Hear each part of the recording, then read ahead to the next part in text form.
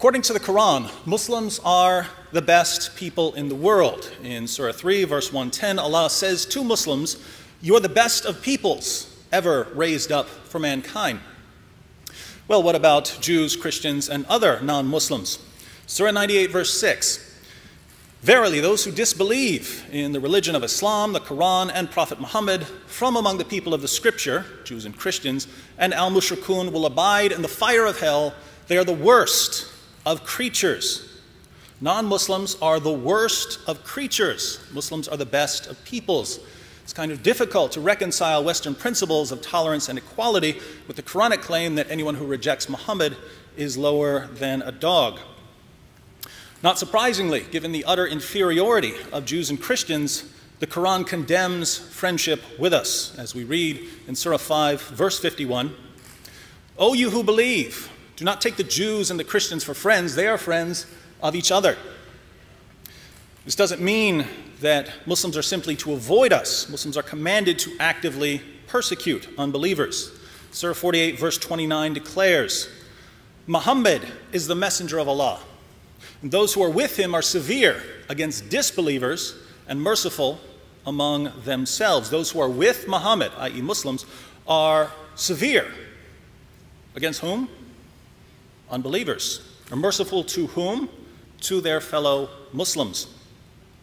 When Muhammad's forces were strong enough, Allah commanded him to fight unbelievers specifically because of their false beliefs. Surah 9, verse 73, "O Prophet, strive hard against the unbelievers and the hypocrites and be unyielding to them." Similarly, in Surah 9, verse 123, Allah commands Muslims, "O you who believe, fight those of the unbelievers who are near to you and let them find in you hardness." Muslims are specifically commanded to fight Jews and Christians, the people of the book, in Surah 9, verse 29. Notice that every criterion for fighting us in this verse has to do with our religious beliefs or practices. Allah commands his followers to fight those who believe not in Allah nor the last day, nor hold that forbidden which hath been forbidden by Allah and his messenger, nor acknowledge the religion of truth from among the people of the book until they pay the jizya with willing submission and feel themselves subdued. Muslims are commanded to fight us until we pay them not to fight us. Now, there are plenty of Muslims in the world who don't take these verses seriously. But Muhammad took them seriously. In Sahih al-Bukhari 69:24, Muhammad says, "I have been ordered to fight the people till they say, La ilaha illallah, there is no God but Allah.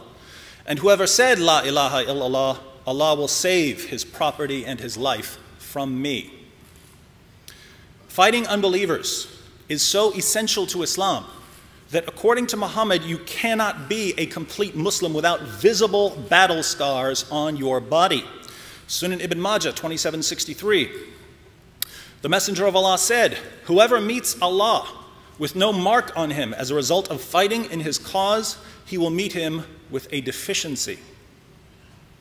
Muhammad didn't want to be a deficient Muslim, so one of his greatest desires was to die while fighting non-Muslims. Sahih al-Bukhari 2797, Muhammad says, "By him in whose hands my soul is, I would love to be martyred in Allah's cause and then come back to life and then get martyred and then come back to life again and then get martyred and then come back to life again and then get martyred. I just want to fight and die and then come back so I can fight some more and then die again and then come back so I can fight some more and die again. Bloodshed, martyrdom, they're all I think about. Join us. We're the religion of peace." Again, there are many Muslims in the world who don't take these passages seriously. But as long as some Muslims are convinced that proper submission to Allah requires them to unquestioningly obey Allah's commands in the Quran and Muhammad's teachings in the Hadith, Islam will continue to be a threat to unbelievers.